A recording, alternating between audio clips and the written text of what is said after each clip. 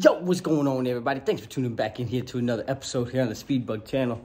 Yeah, y'all know it's been a minute here since I had a video out, but I'm gonna make another one. Y'all can see it right behind me. We are introducing the ZR1 to the channel here. Now, this is a new car to me. I have posted on Instagram. If y'all don't follow me, make sure you follow me on Instagram if y'all want to get the up-to-date news and the bee's knees of what Speedbug is doing. I tend to kind of stay on there a little bit more. I don't do YouTube as much as I used to, but I'm trying to get back to it a little bit, but no promise. Anyways, long story short, here is my 2010 ZR1. Now, you may want to ask, why is it that I decided to buy this when I already have two other Corvettes? Well, because it's a dream car of mine to have.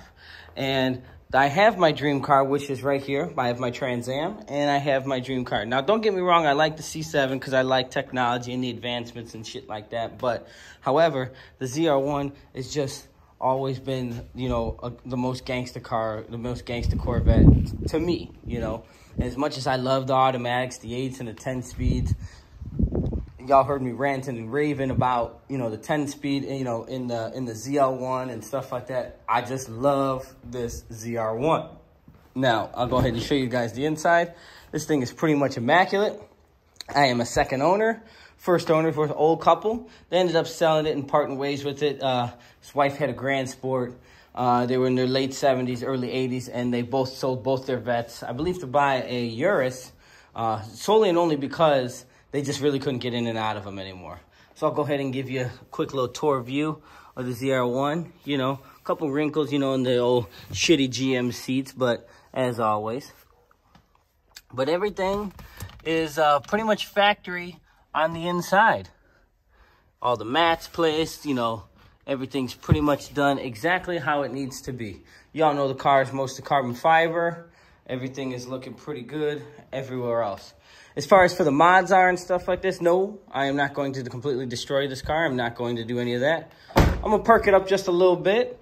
It already has perked up. It's got a Ling & Filter 710 package on it, but I'm going to give it up a little bit more. You know, I'm going to throw a nice set of headers on it. Might leave the factory exhaust, not 100% sure just yet with the stock mufflers. Y'all know I'm a big Corsa guy, but I'm not 100% sure yet what I'm going to do on that one.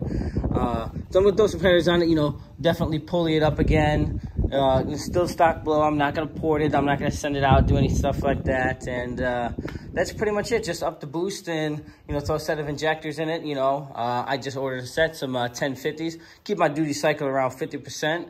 And we'll see exactly, you know, what that puts down. So I believe right now it ended up putting down about 600 wheel. So we'll probably be in the neighborhood of 650, maybe 700 tops wheel, which is good enough because the car is absolutely just so light. So it took me a long time to find this car. It is my holy grail dream Corvette to have. And I have my dream Corvette and my dream Trans Am right here. Now, don't get me wrong, Snow White, the Z06, the ZL1, that's awesome. I love those cars too. But these are my holy grail cars. It's just something about this car that I've just always really loved.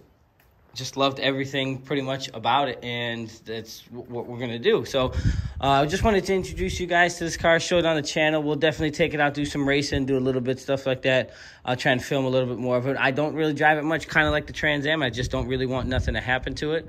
But that is my 2010 ZR1. And thanks for tuning in, guys, and I'll show you some more videos and some more mods and stuff as it's coming through. Peace out.